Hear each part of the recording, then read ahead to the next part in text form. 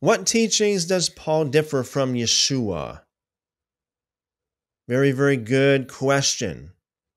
Very, very good question. Uh, I, I mean, we can talk all night about it, but let me give you a little bit of a hint. And I understand it. I'll tell you right off the bat. I will tell you.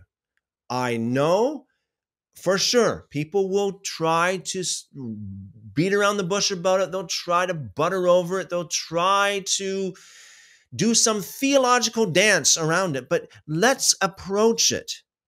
Let's approach this subject again with an open mind, not an empty mind, but an open mind, and try. I know it's pretty much impossible, but try your best not to bring any preconceived ideas to the table, i.e., that Paul never contradicts Jesus, like that kind of preconceived idea. Let's just wipe off the board, as wipe off the blackboard, so to speak. Clean it off right now in your own mind.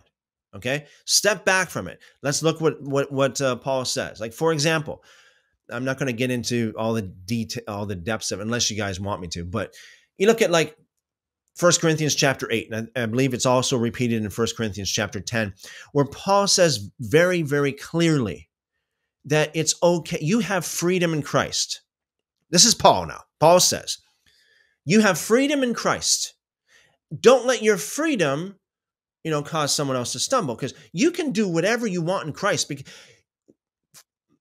food that's sacrificed to idols, you can eat it because idols are nothing.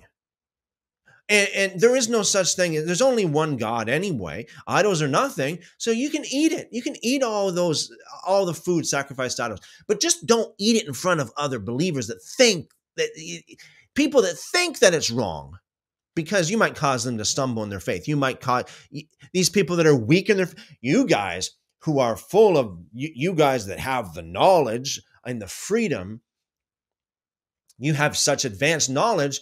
Don't let your advanced knowledge cause someone else, one of these other brothers or sisters in the Lord who are weak in faith, who think that it's not good to eat meat sacrificed to idols.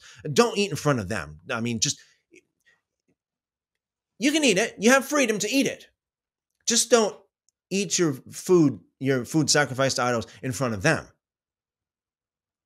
because they're weak in faith and they think that it's wrong to do that, and you'll cause them to stumble and their faith will crash. Basically, that's what he said. Really, that's what he said. Let's be real about this. That's what he said.